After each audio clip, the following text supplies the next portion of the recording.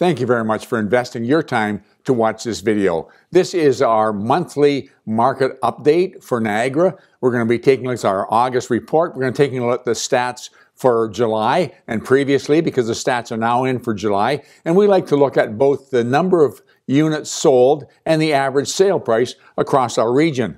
It's interesting to note that the market continues with the recovery we saw last month. After a devastating slowdown in March because of COVID-19, when we saw the market slow down by 90% in terms of units sold and prices moderating somewhat, we saw it gradually increase, and into April it was down about 65%, May it was down about 35%, and June we saw was actually up, not only from May, but it was up from a year ago, which was a surprising turnaround.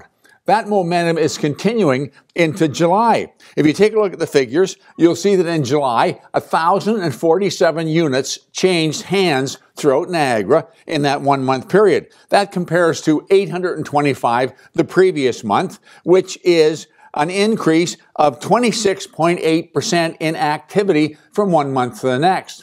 But if we compare it to the previous year, July 2019, when 772 units were sold, we're actually up 39.7% in terms of activity year over year. And so it's remarkable. To really get the impact of this, we need to take a look at it graphically. And so I'm showing you 2018, 2019, and 2020 on the graph. And you'll see 2018 is in red, 2019 black, 2020 is in green. And you see how deeply it fell in April compared to previous years after a pretty solid start in January and February, much stronger than the previous 2 years. And then May recovered somewhat, still a long way lower than 2019 or 2018, but better than it was for sure in April. By June, it was actually higher than last year, as you can see. And then July, when normally the market slows down a bit, we think of the spring market moving on into the summer months. And look what happened in July in 2020. It's breaking all records. It's just absolutely incredible, the activity in the marketplace. And what we're experiencing in activity is also true in prices. Let's take a look at the average sale price across the region for July. And we'll see that across the region, the average sale price came in at $579,087. That's compared to $548,975 in June. That's 5.5%, 5.49% increase in just 1 month. But if we go back a year previously, when the average was $461,797, we see that the increase year over year is an astonishing 25.4% in 1 year across the region. That's just staggering. To really understand what's happening here, we need to take a walk down memory lane. And I want to take you back to 2015. 2015, after years of sluggish growth, we saw the market start to pick up momentum. Prices started to go up substantially. Sales volume began to go up substantial. It carried into 2016. And by the spring of 2017, multiple offers were the norm. Nobody was really able to forecast what houses would sell for, because every time a sale came through, it seemed to set a new record. But then in April 2017, the government brought in the foreign buyer spec tax, and they also brought in the stress test for mortgages. And those two things had a dampening effect on the market. And we saw between April 2017 and the end of the year, we saw the number of sales slow down, and we saw the prices moderate somewhat. And a lot of people felt like the heyday in real estate was over. We would have once in a lifetime pent-up demand in early 2017, and that would dissipate.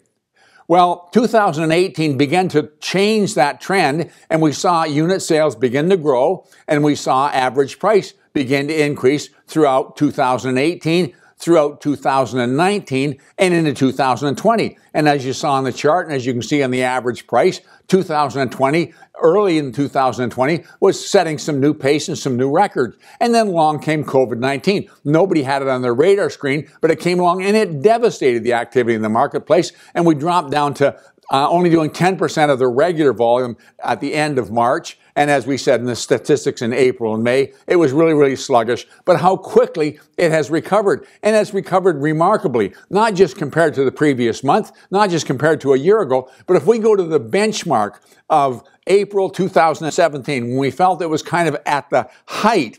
In April 2017, the average price across the region was $427,143. By the end of the year, it had settled down to $408,578, or a drop of nearly 5%.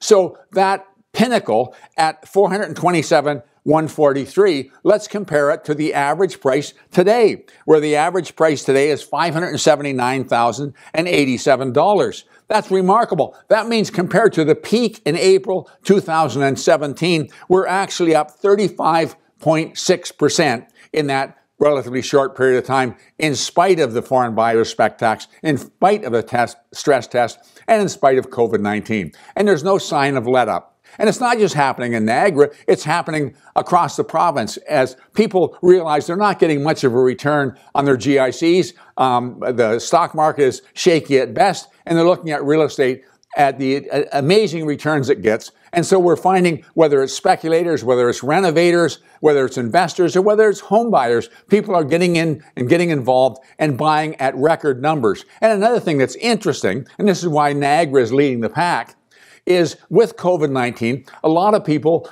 found that they were going to be working from home.